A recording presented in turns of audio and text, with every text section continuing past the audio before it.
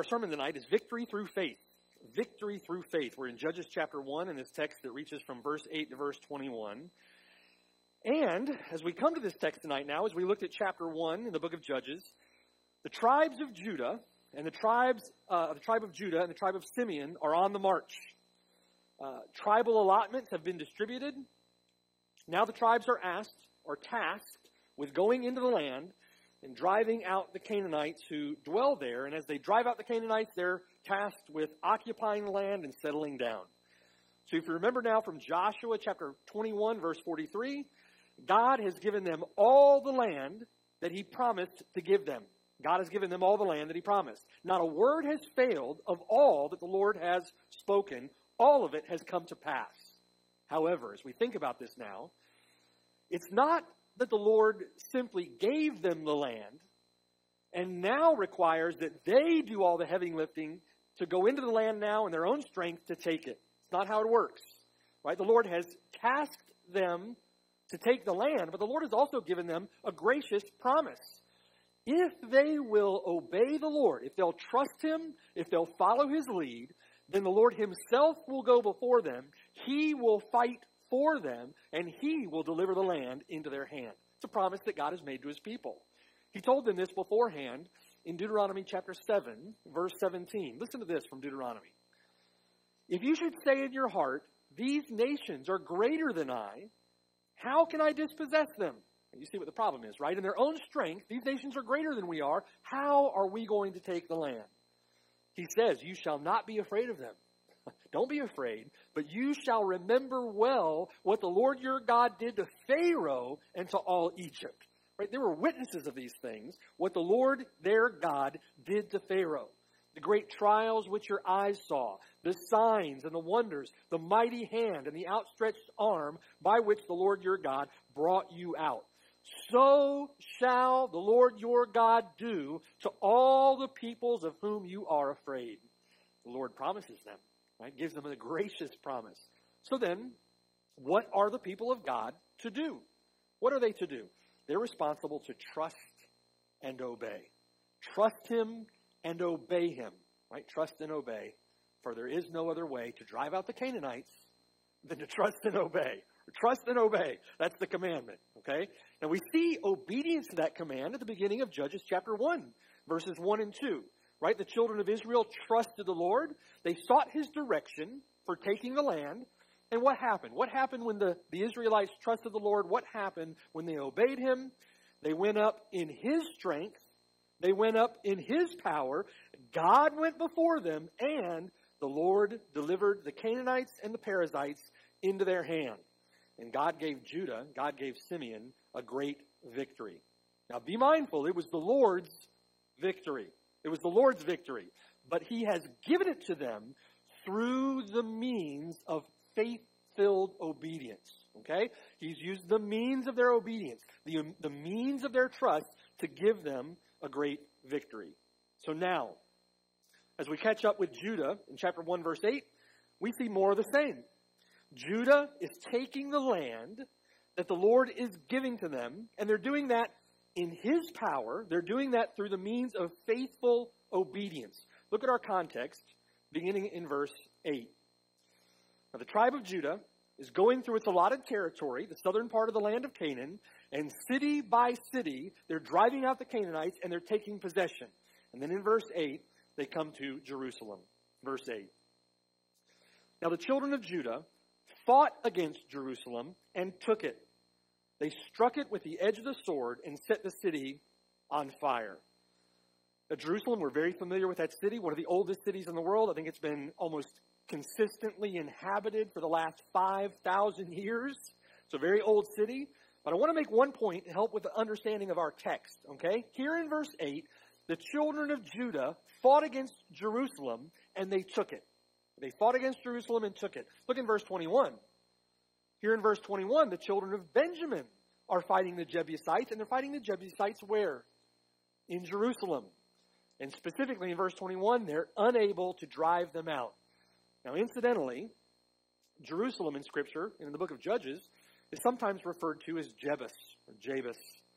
The people of Jebus are referred to as Jebusites. where the Jebusites come from, okay? They dwelt in Jerusalem.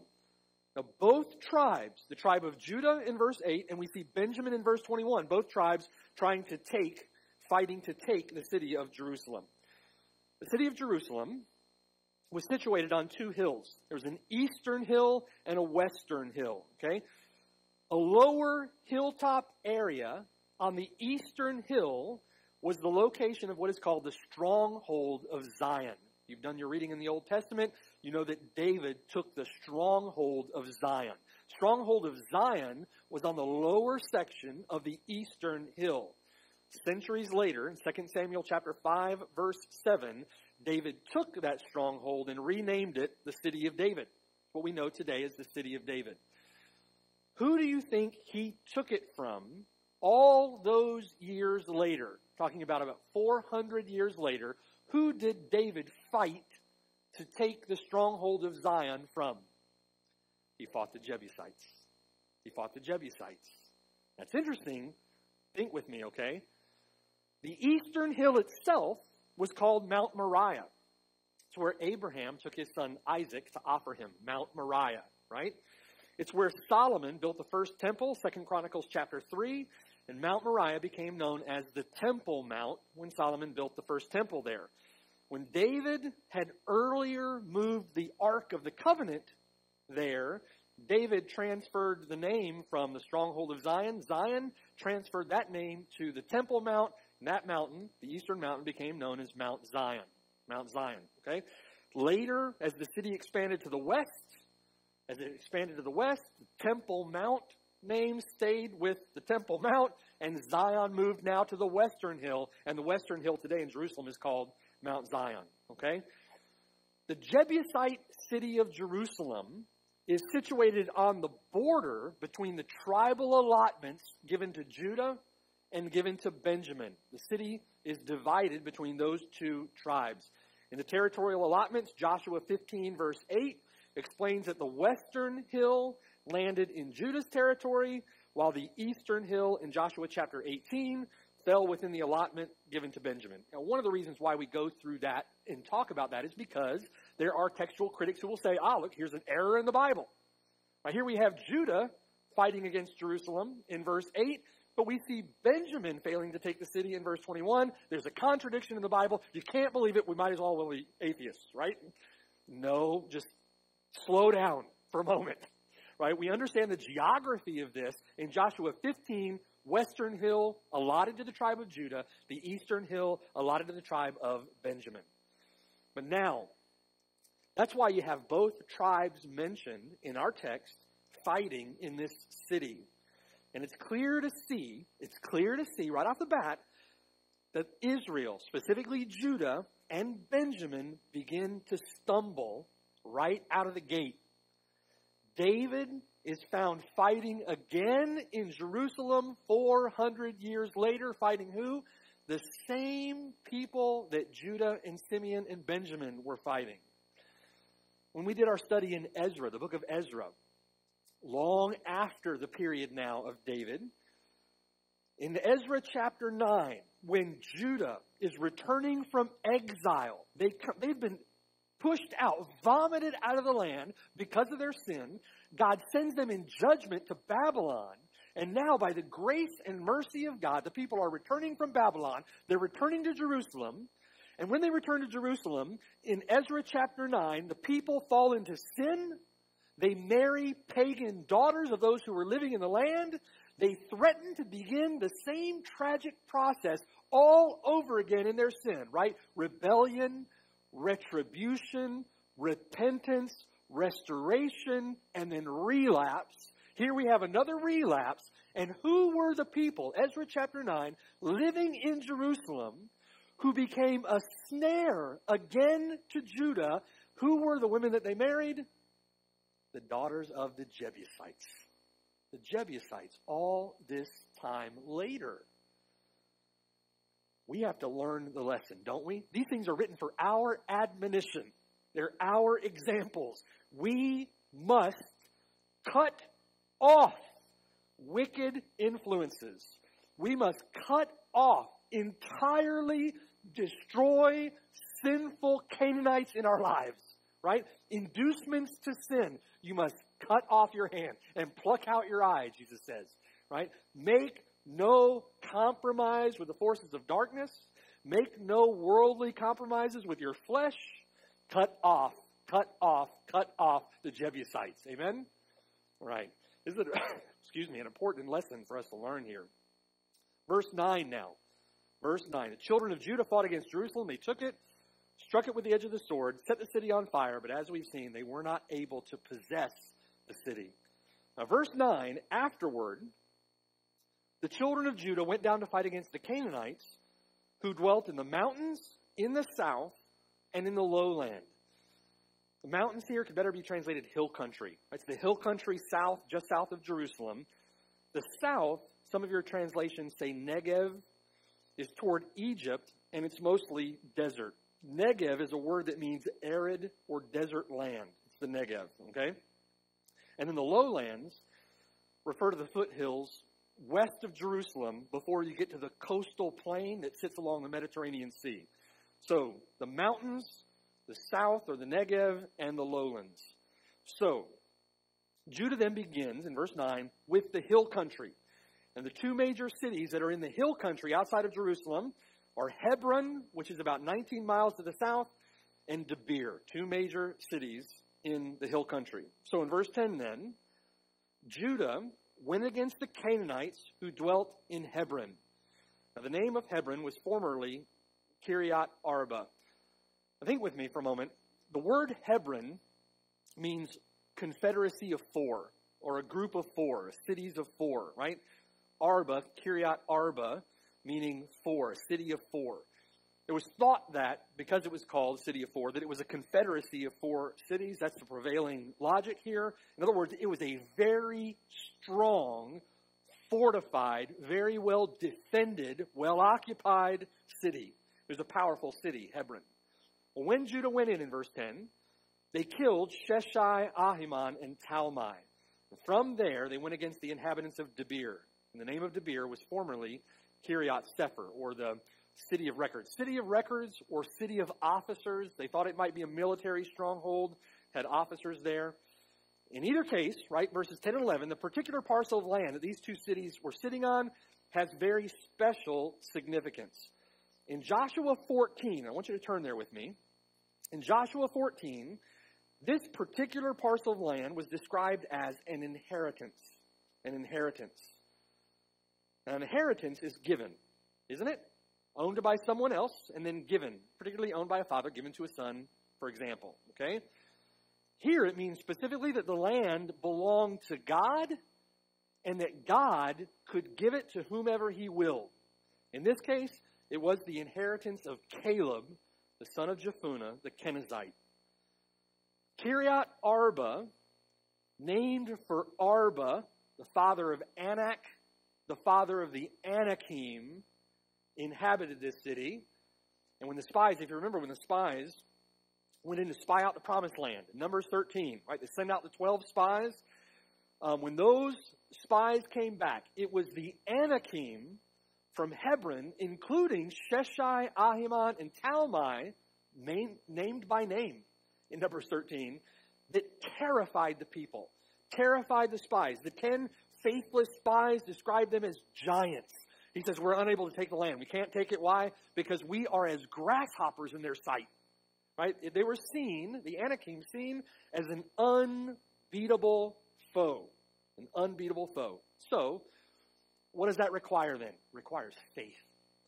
Requires a man of faith. Requires a hero of faith. Enter Caleb in Joshua chapter 14. Look with me at verse 6.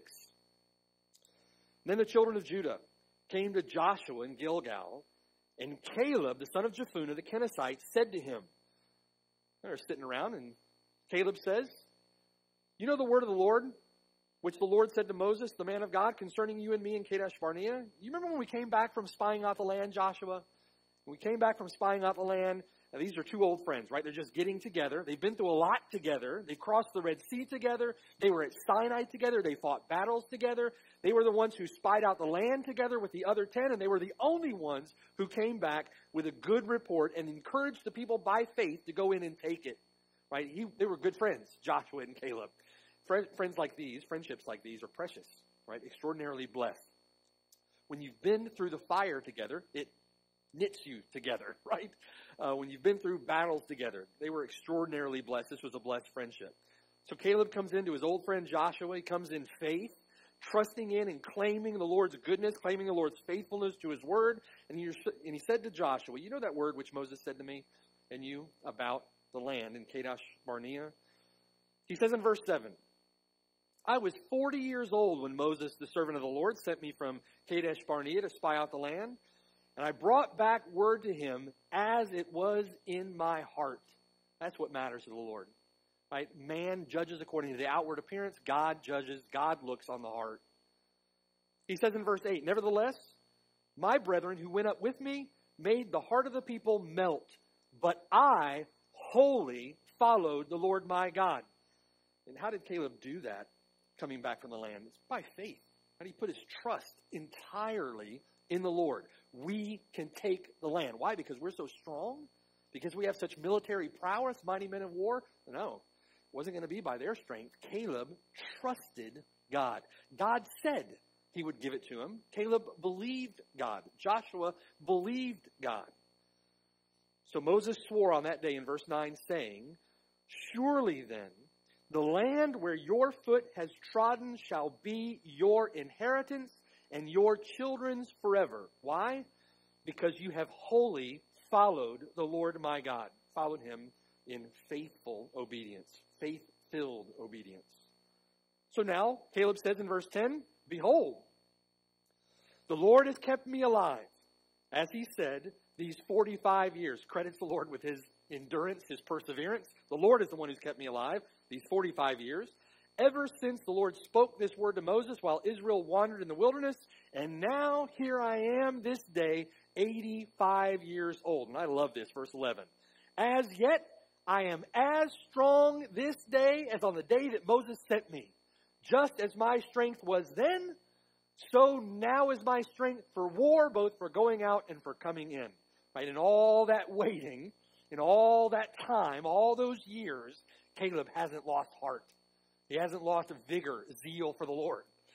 Caleb is still going strong. That's what we need. Lord, please, when I'm 85, may I have the vigor of Caleb. May you have the vigor, the zeal, the enthusiasm of Caleb. Right? Preserve us, Lord, in that way. So in verse 12, he says to Joshua, now therefore, in keeping with the promise the Lord had made, now therefore, give me this mountain of which the Lord spoke in that day. For you heard in that day how the Anakim were there, and that the cities were great and fortified. Notice he doesn't say, listen, there's nobody there. No, those cities are easily taken, right? Give it to me because we can pretty much walk in there and settle down. He doesn't say that. What does he draw attention to? The giants are there. Give me that land, right? The cities are strong. They're fortified. Those are the ones I want, right? This guy was serious business, a man of faith. He was a man of faith. He says, it may be that the Lord will be with me, and I shall be able to drive them out as the Lord said. This is a picture of faith. And think about it with me. This was an opportunity for Caleb to trust God. God had promised. God said, if you go in and you go in by faith-filled obedience, I'll give you the land. And Caleb believed God. He believed it when he sat on the edge of the promised land with those 12 spies, and he believes it now. Okay? So he's going to follow the Lord by faith. Caleb doesn't say here, I earned it. Doesn't say that. He says it was a gift from the Lord, a promise. Still has to be possessed, right? So Caleb has to go in. Caleb has to take it. Caleb has to possess the land, but it was given to him by the word of God, and if Caleb trusts the Lord, he'll go in and take it by faith. Caleb is a testimony, an example of faith. In verse 13, Joshua blessed him, gave Hebron to Caleb, the son of Jephunneh, as an inheritance. Hebron, therefore, became the inheritance of Caleb, the son of Jephunneh, the Kenizzite, to this day, because he wholly followed the Lord God of Israel. Do you think the scripture here wants to get a point through to us? It repeats that several times, right? He wholly followed the Lord God of Israel. And the name of Hebron, formerly, was Kiryat Arba. Arba was the greatest man among the great Anakim. And then the land had rest from war. It's an unusual statement in a book that has very little rest in it. But here's a picture in the very beginning of this book where the land had rest. God judges those who were faithless at Kadesh Barnea, and an entire generation of faithless, disobedient Israelites die in the wilderness. God says, I swore in my wrath they would not enter my rest, and their corpses were strewn in the wilderness. But then God also made and kept promises to those who put their faith in him, namely Joshua and Caleb. An entire generation dies in the wilderness with two exceptions, Joshua and Caleb. And we see the blessedness here of the one who puts his faith in the Lord. Look over at Joshua 15. It's the next section over, Joshua 15. Look down at verse 13. We see what happens. Verse 13, now to Caleb, the son of Jephunneh, he gave a share among the children of Judah. Remember, Caleb was a Kenizzite, right? He gave Caleb an inheritance with the children of Judah, the grace of Almighty God.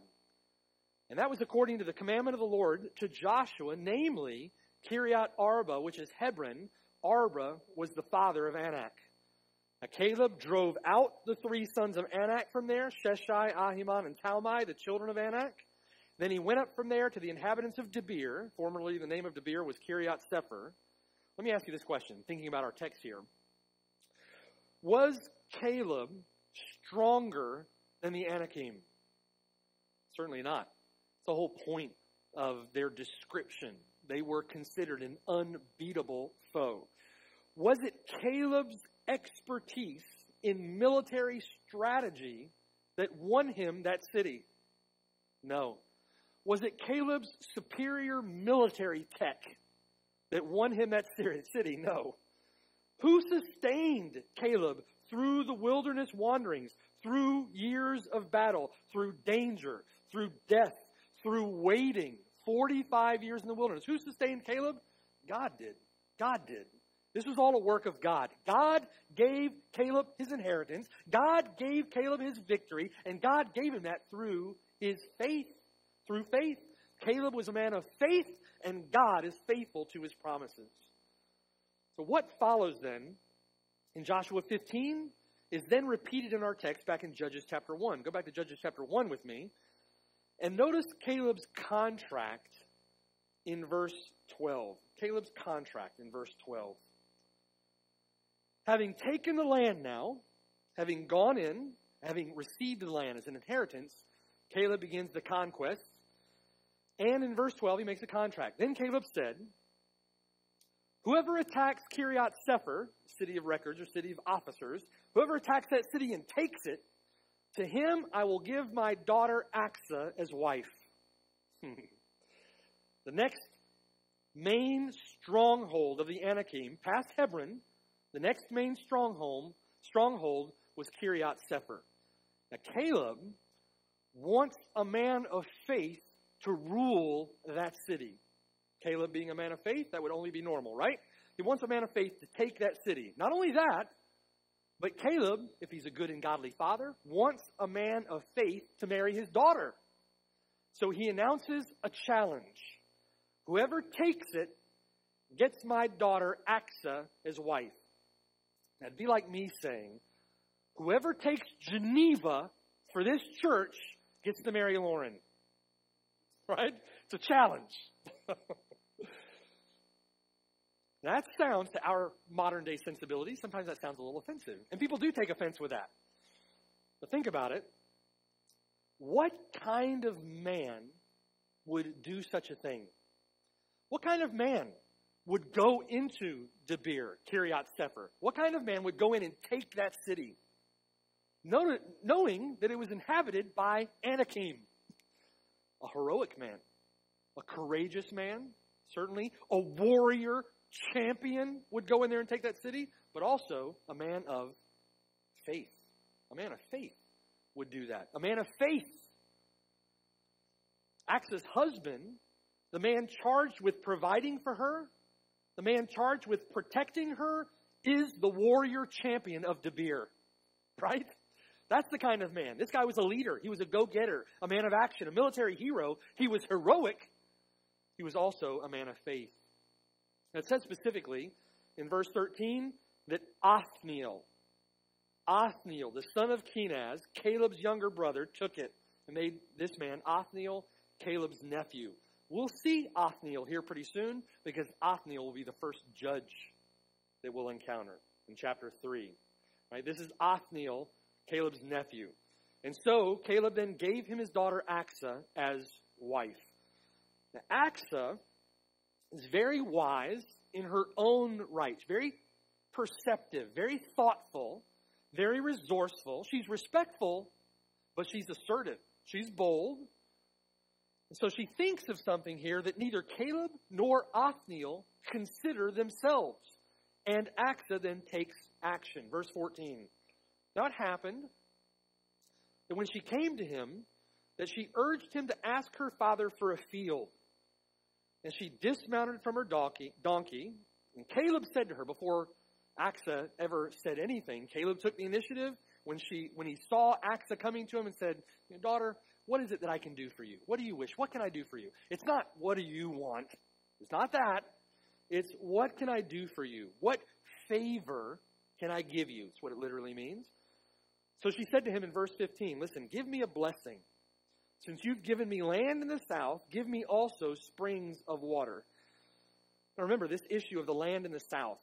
Debir wasn't in the south, right? But remember that translation there is translated Negev, or arid, dry, desert land.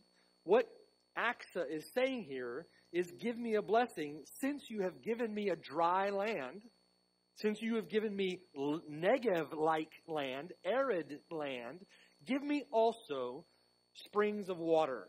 We need water, Aksah thinks to herself. So she says, with respect, show me a favor toward me as I go. Bless me. It's not a dowry, right? Debir was the dowry.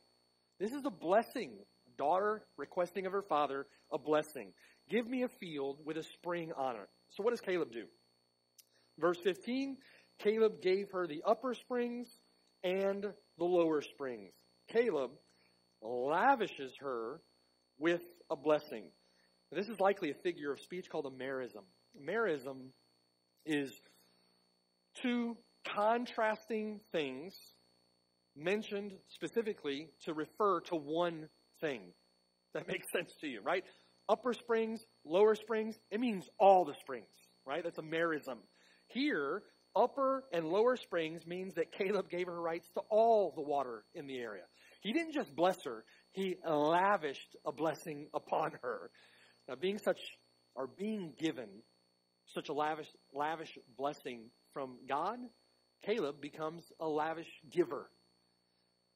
He knows he's undeserving, that the land, the inheritance that God has given him is entirely a gift of God's grace. So having been given so much, what does Caleb then do? Caleb becomes a generous giver. He's generous with his own giving. He's been given much, and so he gives much. Now think about all this with me, right? This picture, this vignette now that is painted for us in Judges chapter 1, in a book that is riddled throughout with the tragic consequences of faithlessness. This is a breath of fresh air. Already at the very beginning, it's an open window, so to speak. Breath of fresh air, a beautiful portrait of the blessings of faith. It's a picture of what it looks like when we follow the Lord wholly with all our heart, as Caleb did, by faith. It's a beautiful picture. A beautiful picture. It's like we're flying, right? You're flying a plane. It's like the clear blue sky, rays of sunlight above the clouds. Before you turn the nose of the plane down, you plummet through the clouds into the storm. That's what we're about to do. We're about to turn the nose of the plane down. We're plummeting into the storm, but here's a clear blue ray of sunlight picture prior to that storm. You have a stalwart man of faith. You have a loving and generous man of faith blessed by God. obedient, loves the Lord. You have a champion of faith in Othniel, a wise, thoughtful, perceptive, bold daughter. You have a blessed marriage. And all that from the example of those who are not native Israelites, right? These are Kenizzite proselytes. They're not native Jews. All here at the beginning of an account that deals primarily with the apostasy of the nation of Israel.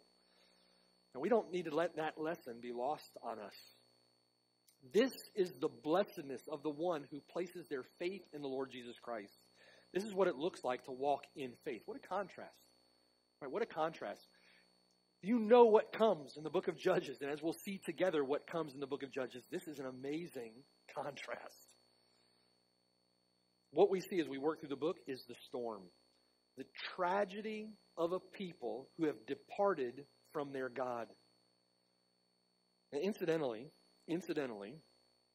all those who would want to impose their own so-called wisdom on a passage like this and criticize with what we would call chronological snobbery, they look down the quarter of time and say those antiquated, old-fashioned, irrelevant ideals from a past bygone age that don't work today.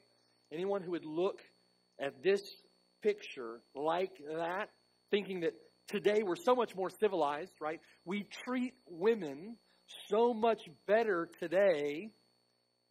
Well, take a look around. Take a look around for a moment. Are things today better?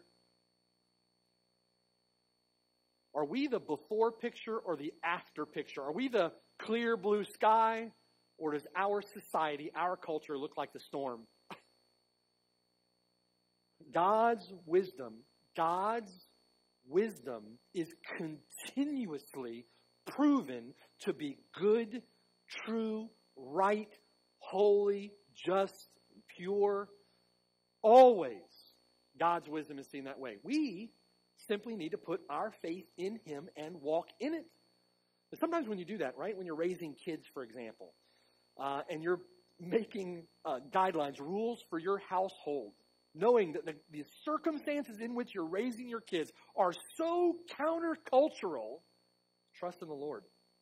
Trust in the Lord. Don't let worldly influences dictate how you're going to manage your household. Manage your household by the Word of God. Right? When you bring up your daughters to consider what kind of man she will marry, think of Othniel. Right? When you bring up your sons and they're considering marriage, be an Othniel. Young ladies, be an Axa. Right? Walk in faith. Put God's wisdom to work. Trust Him. Put your faith in Him. Walk according to His wisdom. This world has no wisdom. No wisdom. And it has no wisdom because it has abandoned the Word of God. We have wisdom here that we can follow, put our faith and trust in Him for it. Now, as we work through the rest of our text, we begin to see a storm brewing. From Caleb's contract, we now see Caleb's contrast, beginning in verse 16. Storm is brewing. Verse 16. Now the children of the Kenite, Moses' father-in-law. Who is Moses' father-in-law? Jethro, right? Jethro. They went up from the city of palms. That word city of palms, that name used of many cities, it mainly means an oasis settlement. A city that was made at an oasis. Later in the book, we'll see that term referred to Jericho. Here it's not Jericho. Probably a city called Tamar near the south, near the Dead Sea. City of palms. They went up from the city of palms with the children of Judah into the wilderness of Judah, which lies in the south near Arid, and they went and dwelt among the people. They went and dwelt among the people. In other words, they did not destroy them as they had been commanded to do. Now, if you remember from the sermon last week, God had put these peoples under the ban, right? They were under a law called Haram. Haram, which means devoted to destruction. These peoples, not innocent, they're being judged by God. They're put under a law. The law of Haram means devoted to destruction. It referred to the total annihilation of men, women, children, livestock, the entire race of people. right? Put under harem, devoted to destruction. Now, if you think with me, this was the judgment of God against a deplorably, hopelessly wicked and perverse people. A wicked and perverse people. It also served as great protection for the people of God from the influence of their paganism. If you remember the Jebusites, right? The Jebusites, a continuous snare to the people of God for centuries, led them into paganism. This is also a protection of God for the people of God to keep them from idolatry. Disobedience to God's command here would mean ruin. We see that littered across the Old Testament. It would mean devastation later. In other words, you can't compromise with Canaanites. You can't compromise with Canaanites. God knows what is right. He has devoted these peoples that he is judging, devoted them to destruction. The Israelites were the tip of the sword, so to speak, of God's judgment against them, and the Israelites simply didn't do what they were commanded to do. Now, in that, Judah makes an attempt to actually obey the Lord. Look at verse 17. So Judah then went with his brother Simeon, and they attacked the Canaanites who inhabited Zephath, and they utterly destroyed it. Utterly destroyed it. So the name of that city was called Hormah. That word Hormah, that name is derived from the word harem, meaning destruction. So they named the city Destruction. Judah knew what they were doing. They knew what they were commanded to do. And so they went in and destroyed the city. But look at verse 18. Judah took Gaza with its territory, Ashkelon with its territory, and Ekron with its territory. And mentioning those three cities, we can see that Judah wasn't entirely obedient. How is that? Their obedience wasn't complete. It wasn't uncompromising. Do those three cities, the name of those three cities sound familiar to you? That's right. In Gaza, Ashkelon, and Ekron. But Judah could not hold Gaza, Ashkelon, and Ekron. Why? These cities became Philistine strongholds. They became Philistine strongholds. Samson is fighting against them again in Judges chapter 14. The Israelites lose miserably and lose the ark to them in 1 Samuel chapter 5. Saul fails to take those cities. David is fighting against them again in 2 Samuel. Judgment is proclaimed against those cities in Jeremiah, in Amos, in Zephaniah, and at the very end of the Old Testament, before the intertestamental period, that period of silence, the prophet Zechariah pronounces judgment against them. They've become snares to the children of Israel all that time. So the pattern continues, right? The pattern continues. And as the pattern continues, look at verse 19. So the Lord was with Judah, and they drove out the mountaineers, but they could not drive out the inhabitants of the lowland. Why? Because they had chariots of iron. In other words, verse 19, Judah was fighting against superior military tech. This marked the transition between the Bronze Age and the Iron Age. You begin to see iron instruments, iron weapons come into use. But let me ask you, did it matter how many chariots they had in the lowlands? Did it matter? No. Did it matter what they were made of? They could have been made of titanium. It didn't matter. Didn't matter. It might have well as been made of husk, of chaff, right? It didn't matter what they were made of. Did it matter how many people they had in the land? No. Though all the kings of the earth set themselves against the Lord and against his anointed, he who sits in the heavens shall laugh and hold them in derision. In Joshua chapter 17, verses 16 to 18, God promised the Israelites victory in spite of the fact that the people of the land would have iron chariots. In spite of this very circumstance, God promised them victory. Verse 18, the Lord says, "For you shall drive out the Canaanites, though they have iron chariots and are strong." How are they to do that? They're to do that by faith. They're to do that by faith. Judah simply didn't trust the Lord.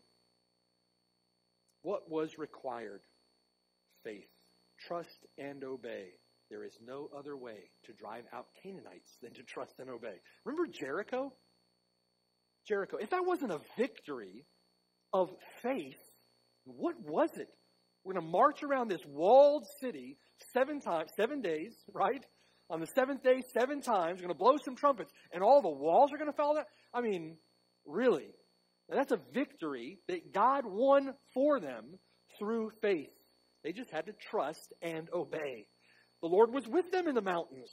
So why should the lowlands be any different? They shouldn't have been. They shouldn't have been. But in contrast to all this, we have then Caleb's conquest. Caleb's contract, Caleb's contrast, now Caleb's conquest. Verse 20. They gave Hebron to Caleb, as Moses had said.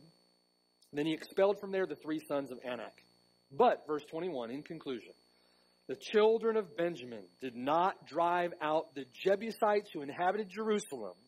And so the Jebusites dwell with the children of Benjamin in Jerusalem to this day, to the date of this writing. And that's the recurring theme, isn't it, of chapter 1. We'll see that as we work further through the chapter. We end on a note of pessimism. We end, so to speak, with the nose of our plane in the clouds, preparing to enter the storm. The Israelites start strong, but they cannot finish strong. It's because they don't finish by faith-filled obedience to the Lord. There's nothing to hope for in this life. Nothing good to say. Nothing that is optimistic. Everything that is pessimistic if the Lord isn't fighting for you. Only a foreboding doom. If you're outside the Lord Jesus Christ, then what lies ahead for you is the nose of your plane in the storm and a foreboding doom. You must turn from living life for yourself. Must turn from your selfish, self-indulgent life, living for your sin. You must turn from your sin, put your faith and trust in the Lord Jesus Christ. John Bunyan, in his book, classic book, Pilgrim's Progress, captures the hope of one who puts his faith in Christ. Mr. Valiant for Truth stands at the river's edge about to cross over into his inheritance in the celestial city. Listen to what Mr. Valiant for Truth says. He says, I'm going to my Father's. And though it has been with great difficulty that I have come to this point, Christian life is not promised ease and comfort. It's not going to be easy. We're not promised leisure. We're not promised flowery beds of ease, right? He said, although it's been with great difficulty that I've come to this point, yet now I do not regret all the trouble that I've been through to arrive where I am. He stands at the edge of the river. The celestial city lies on the other side. And Mr. Valiant for Truth is about to cross over and enter. It's a beautiful picture of death and heaven that awaits on the other side, right? I do not regret all the trouble I've been through to arrive where I am. My sword I give to him who shall follow me in my pilgrimage, and my courage and skill to him that can get it. What do we call the sword of the Spirit? What is the sword of the Spirit? It's the Word of God, right? The Word of God. Mr. Valiant for Truth. Valiant for Truth is leaving behind his sword to all those who would follow the Lord by faith and put their faith and trust in him, that would obey his word. He leaves it to him who shall follow me in my pilgrimage, and my courage and my skill to him that can get it.